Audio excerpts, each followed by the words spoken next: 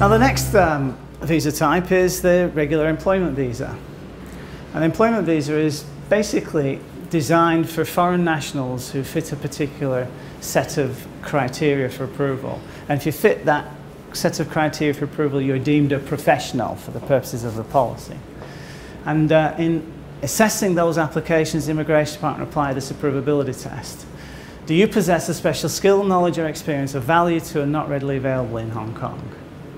Moreover, is the employer justified in engaging the services of an expatriate for this particular role rather than the services of a local person?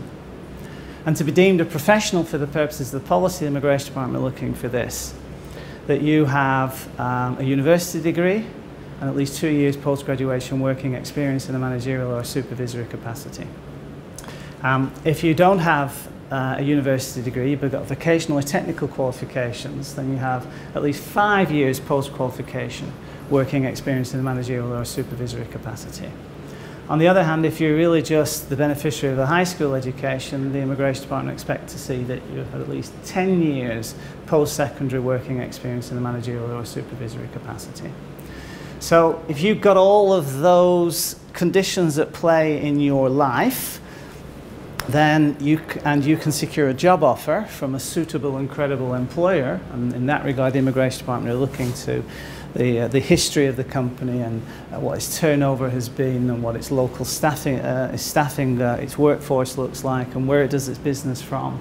And they're looking to see that its bona fides as a sponsor can be satisfied.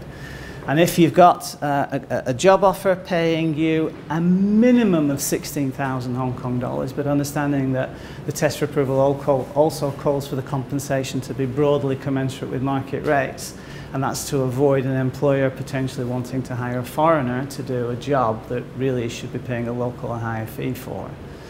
And another interesting thing about this particular visa type that's starting to show itself in my experience is that there was some data released a few weeks ago that showed that 21% of all first-year university graduates remain unemployed at the end of their first year after graduation.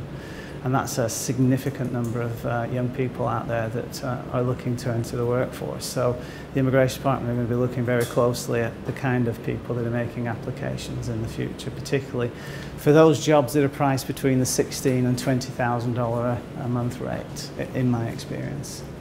So essentially, that's what it takes to procure an employment visa. And if you get an employment visa, you'll receive a 2-year limit of stay straight away, and that employment visa basically allows you to work for that particular employer doing that particular work on those contractual terms and conditions only. It doesn't allow you to go off and do anything else whatsoever outside of those permissions.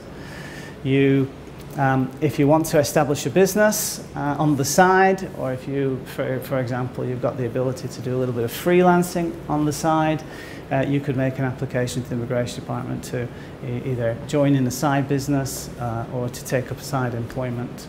And the Immigration Department would look at that and they would potentially give you that approval as long as your current employer agrees in writing that they have no objection to that.